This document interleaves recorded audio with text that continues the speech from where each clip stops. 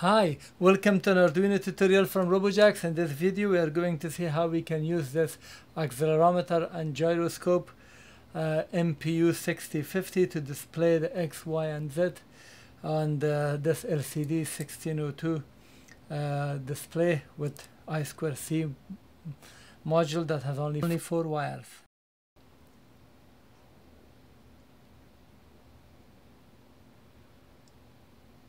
You can get the code for this project by clicking at the link in the description below, which will take you to robojax.com/learn/Arduino.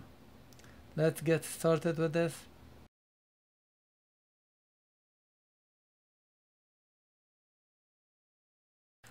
I have separate videos for this I2C LCD screen that you have to download and test it. Make sure it can display the text here. Once that's done, come with this. I have another video for this one. Download the code and make sure that this displays the value on the serial monitor. The link for both videos will be provided at the description section of the video below. Once both of these separately work, then you can come here and use this combined code. This way you will not have any issue. Let me explain the module quickly, even though I've explained it fully before. Let me explain this module quickly. This is accelerometer and gyroscope in one package. MPU6050. This is the MPU6050, the chip. This is just a PCB with all those supporting components. This works with 3.3 volts, but we have a voltage regulator here, so you don't have to worry. Just connect VCC to 5 volts. This will down convert it for this. And it has these pins.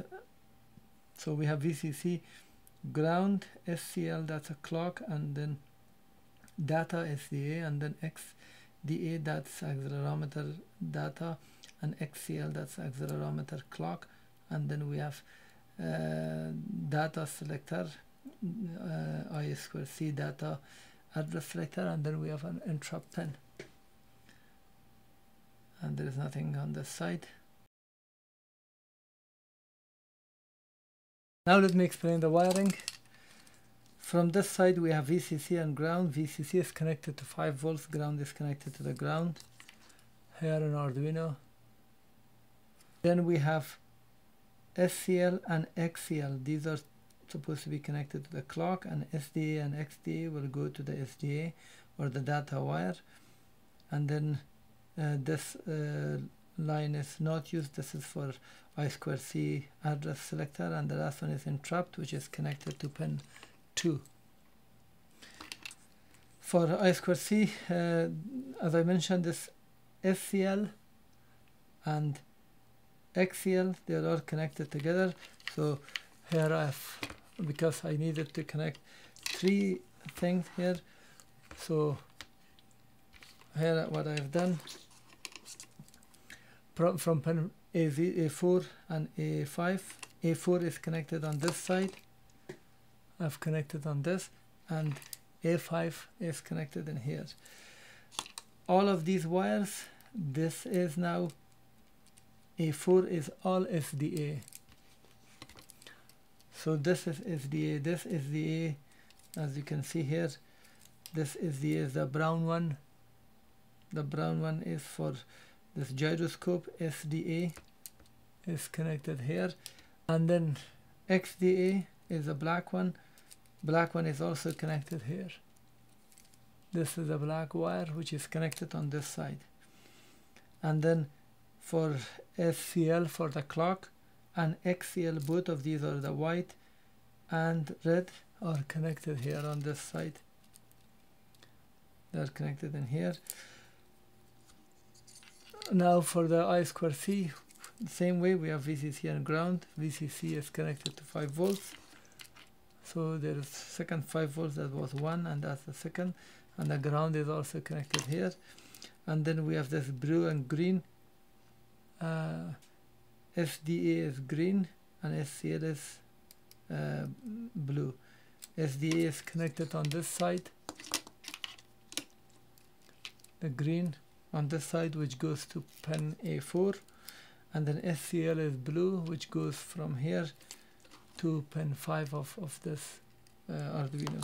I've just used this breadboard to extend the number of pins so I can connect them all together.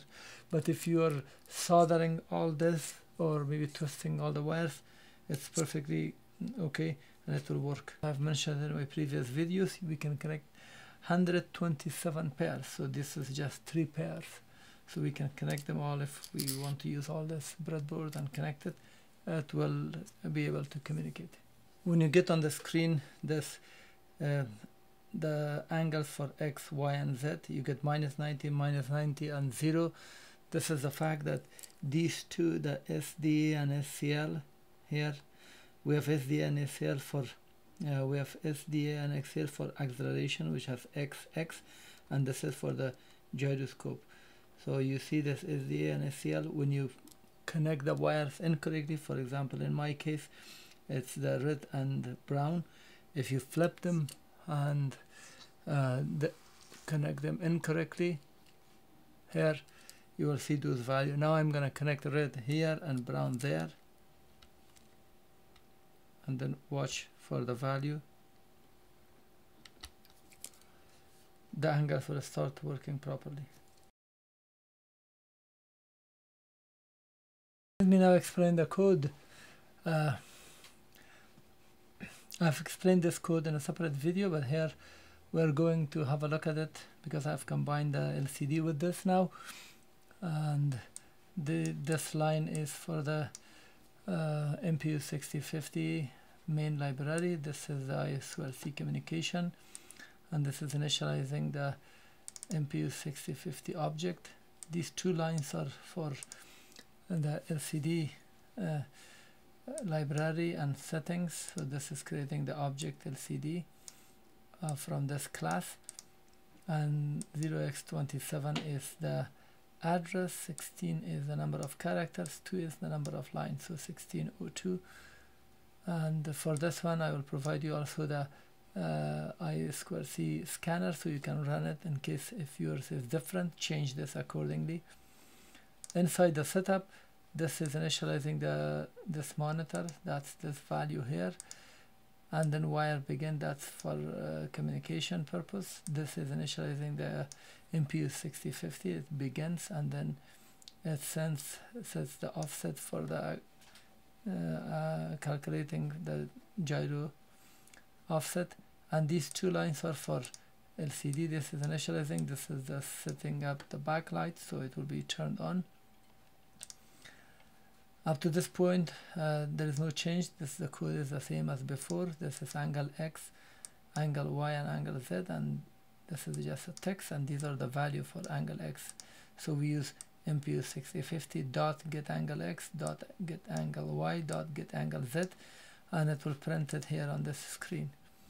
Because there is no LN, all of these are print, and then just we have LN here, that's why we see it on one line.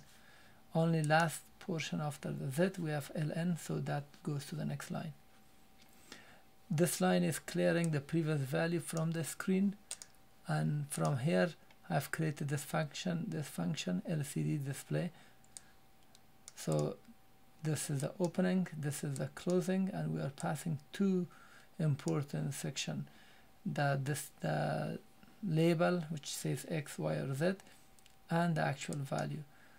In order to print the label as X, Y or Z, for X the same way for X or for Z, this is we have to set the location in terms of line and in terms of character, either that's line 0 or line 1 or which character.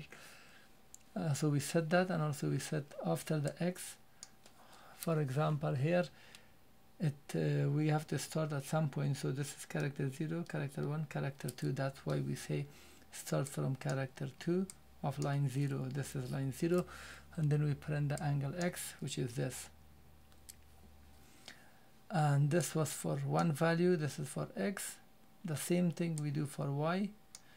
Now it's character 13, because if you count to 23, this is 13.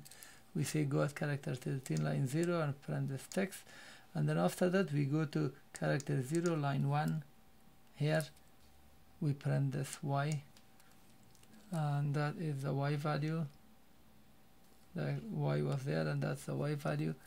And after that we use the same thing for z. So this starts from character 7 of line 1, 7 1, that prints the z, and then character 9 after 7, that's 7 8 9. From 9 we start at line 1 and we print z. This way it just prints a value for us, and there is a 100 millisecond loop and continues. The function that is calling this, I've written it here so we don't repeat all this for that each x, y and z. So we are just using one function 3 times. So this function gets all those values. You don't need to change anything here, but this is the title character. TR is the title row, and that's the actual title. After that we have 3, that's value character, which character and which row to be displayed, and that's the value, and we just print it.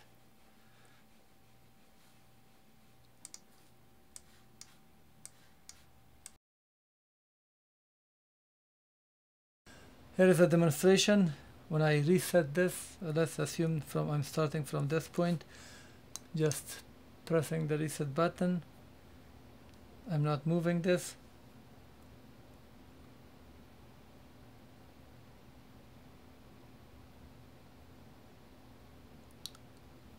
And then it started. So this is the y direction, and that is the x, and rotation this way or that way is the z.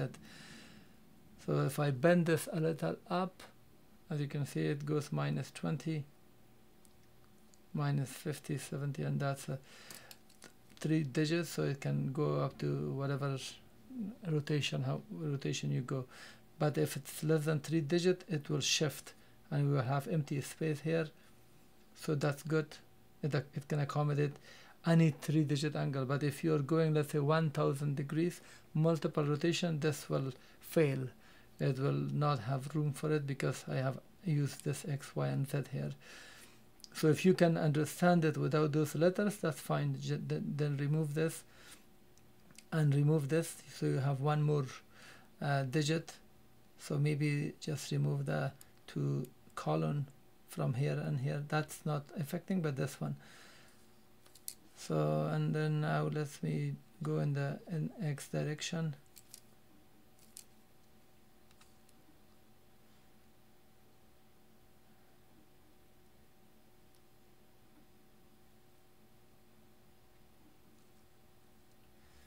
And then now for the z direction,